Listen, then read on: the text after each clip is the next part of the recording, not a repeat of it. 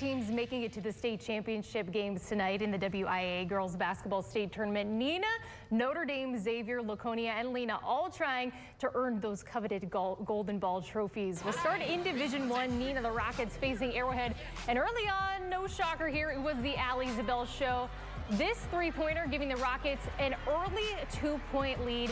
Then the UConn commit gonna hit the mid-range jumper, trying to bring her team their first state title since 1978. Zabel leading the Rockets with 14 points in the first half. Of course, this game is still going on right now. Neenah trailing Arrowhead, though, 36-33 early in the second half. All right, in Division II, the Notre Dame Tritons looking to make history, win their 4th straight state championship. Sydney Whitehouse, Madam President, facing the Tritons early on.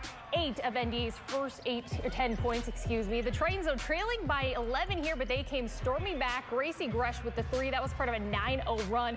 The Tritons down 6 at the half, but now under 3 to go. Kaya Waldrop, nice bucket down low. Then immediately after, Trista Feta coming up with a huge steal. And just like that, it is a 1-point game, but that's as close as it would get. This block right here, just about sealing the win for Pewaukee, ending the chance for the Tritons to try and make history. 60-52 is the final hard-fought battle for the Tritons. An incredible run for their group of seniors. I was just really proud of our girls for how hard they fought. We got down a couple of times by, I don't even know, 15, 16 points, and we fought our way back into the game. So they never gave up and just couldn't get over that hump. There's so many people that don't even get the chance to go to state. Like, there's so many teams that lose first round. There's so many teams that don't get this opportunity, especially for us for 4 years. So obviously it's not what we wanted, but we're very grateful to be here.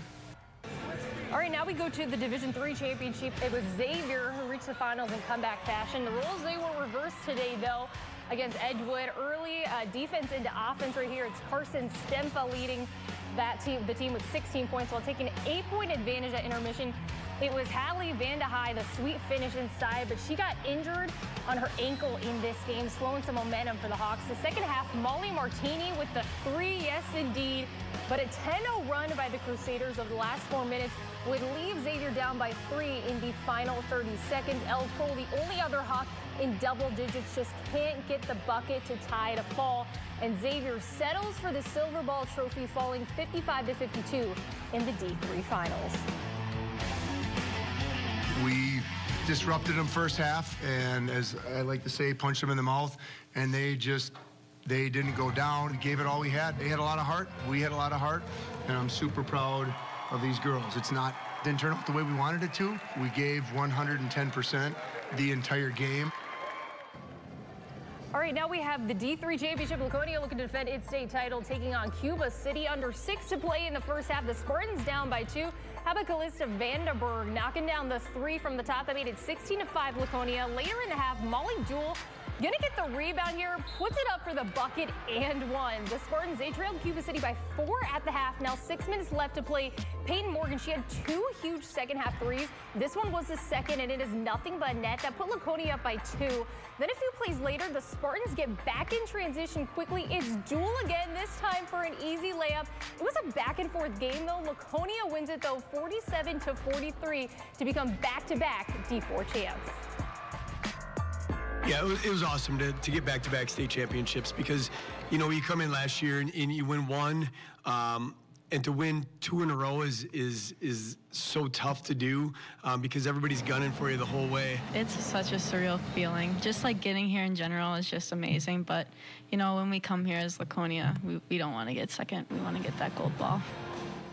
In our first championship of the day, it was Lena taking on the co-op of Albany Monticello. The Wildcats up 2 with 5 minutes to play.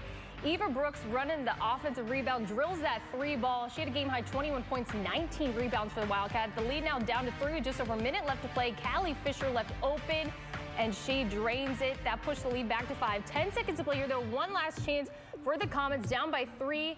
Abby Hollis drains the step-back 3 with 2 seconds left. That ties the game, forcing overtime. Then in the extra session, Lena up 2, and this looks virtually identical to the last highlight as Hollis drills another triple to give them the lead. Lena's last chance here comes up short to try and force a double OT. They drop a heartbreaker 57-54 in overtime. It's just a shame that there's got to be a loser in a game like that. There's only one goal ball to go around. I think our team left everything on the court. I'm very, very proud of them. It was unbelievable. I always say I never expected that we would get this far. I never wanted to talk about state because I didn't want to jinx it. I'm just so excited that I got to be a part of everything and I got to contribute to everything.